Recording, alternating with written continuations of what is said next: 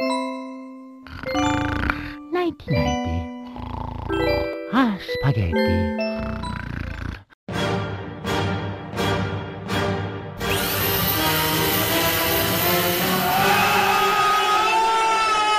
Let me ask you this question. Did you ever wake up at 6 AM on your only free Sunday morning because your neighbor had to use his DeWalt drill to do whatever handiwork he could have done at any other point in the day? Not letting you have the sleep you so desperately need and deserve? Well, it wasn't always like that. In fact, before the 1940s, almost nobody owned an electric drill. And the only reason why almost everyone has a drill at home these days is because of one man and two of the most despicable groups of people imaginable: Nazis and women. So in this video we're gonna take a look at the history of the drill and see how these two groups of people accidentally started a power tool revolution.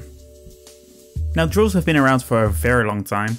Around 37,000 years ago, humans discovered that if you put a sharp stone on a stick and spin it between your hands, you'll be able to make small holes in softer materials. This was a breakthrough in technology for early humans, and this meant that for the first time in history, we could hang our family pictures on the cave wall instead of painting it on the cave wall like a bunch of savages, truly laying the groundwork for our modern society.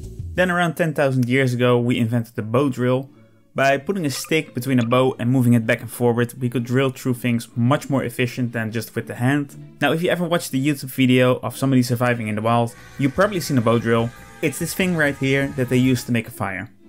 Now, another thing that people used the bow drill for was dentistry. Archaeologists discovered a graveyard in Pakistan that was around 7,000 to 9,000 years old, with 9 adult bodies found in there, and in between these 9 bodies they found 11 teeth that were drilled into.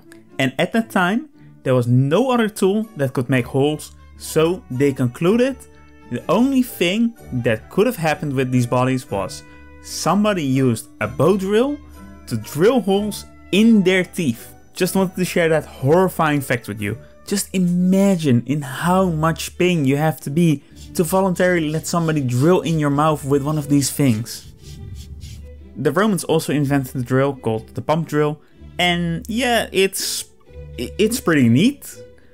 I don't know, I kind of expect a little bit more from the people who invented the aqueducts.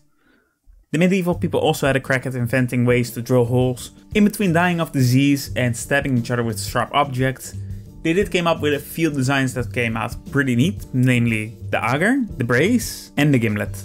And this being in the Middle Ages, these things were used for maybe a little bit more than just woodworking. Okay, let's skip a few hundred years and go to Australia. In 1889, Arthur James Arnott and William Blanche Brain patented the first electric drill. Now, these things didn't look at all like a modern drill. These were big, heavy pieces of machinery that were meant for industry and mining. You needed at least 2 people to operate this thing, so yeah, it was kind of logic that nobody had this laying around in their house. For a somewhat more modern looking drill, we need to go a little bit further in time, to 1917, when Black & Decker patented the first pistol grip drill. Now, this thing already looks a lot more familiar. It looks like something you can go out and buy at a hardware store, but still at that time, these drills were considered like for mining and industry, so there wasn't really an option for the average Joe to get one of these electric drills. It was more meant for contractors or miners, people that needed specialized tools. But that would change after one event. On December 7th, 1941, the Japanese attacked a military base in Pearl Harbor. The very next day, the US declared war on Japan. A state of war has existed between the United States and the Japanese Empire. A few days after that, the Germans declared war on the US, so now Uncle Sam had to slap a Jap, and they had to deal with the Deutsch. Suffice to say, they needed a lot of manpower, not only for the army, but also for things like the factories. So they decided to do the unthinkable: hire women.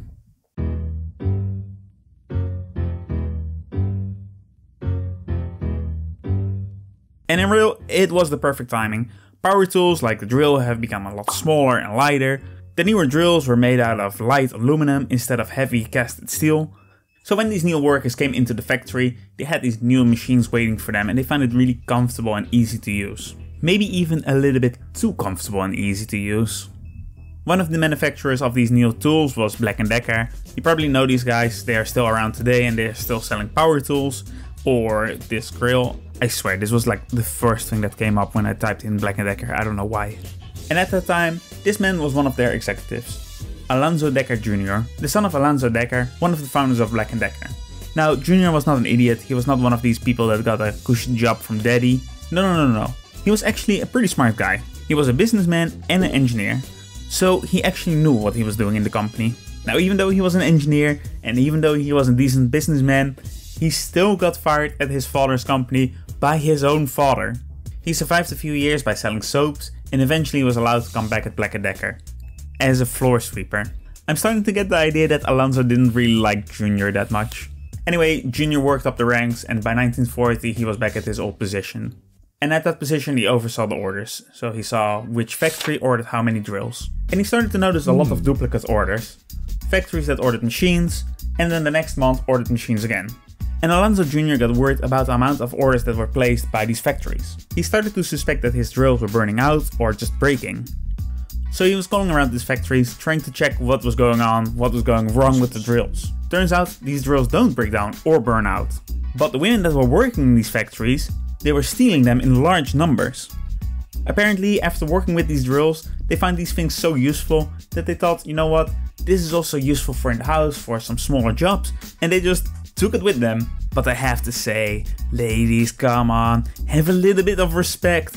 Things like oil and food were rationed at that time, and you're just here stealing tools from the factory you're working at. Where was this Rosie the Riveter, let's be patriotic and win this war together attitude? Come on, that's so bad. Well, at least this was good news for Alonzo Jr., who had to prove that his product was good and durable. But besides that there was also a market for these electric drills besides industry and mining. They couldn't immediately start producing these drills for just the normal market because, you know, war. There was like some restrictions with what you could do and what you could make and what you could sell. So they had to wait till after the war. But in 1946, Black & Decker came out with their first electric drill that was meant for the average consumer. At $16.95, it wasn't really cheap. It's around $250 in today's money. But hey, an electric drill, it's a great gift for your husband who recently returns from Europe. Maybe if he picks up a hobby or two, he will forget all about the horrors that he's seen during the war. Black & Decker made around 8,000 of these drills just to see how the market would react. Again, it's an unproven market, maybe nobody wants one of these things. And they were sold out almost immediately. Just like an air fryer today, even though almost nobody had one of these things a few years ago, we all collectively decided, I need to have an electric drill in my house right now. And it became one of those hot items to have after the war. And this want for electric tools didn't stop at just the electric drill. After Black & Decker proved that there was a market for electric tools and demonstrated that people actually wanted to buy these things and have them in their house, there was an explosion of tools that would make your life just a little bit easier. Anything that could be plugged in the wall was a hot item all of a sudden. From saws to angle grinders to nail guns, if you could plug it into the wall, there was a market for it. In only 70 years, we went from nobody having electric tools to 55% of all Americans having at least 5 or more power tools in their possession. And all of that thanks to some unpatriotic thieves. So you know what? I salute you and I thank you for stealing those power tools. Because without you stealing those power tools, I wouldn't be able to finish my Sunday projects. Now if you excuse me, I need to continue with this. Thank you so much for watching till the end of the video. I really appreciate that. If you did like these kind of videos, I would really appreciate it as well if you could leave a like or a comment. If you want to see more, I have another video up about the development of the L96A1. It's a rifle. It's a really interesting story, so if you want to watch that, then you can click there. And if you want to see more, then please subscribe.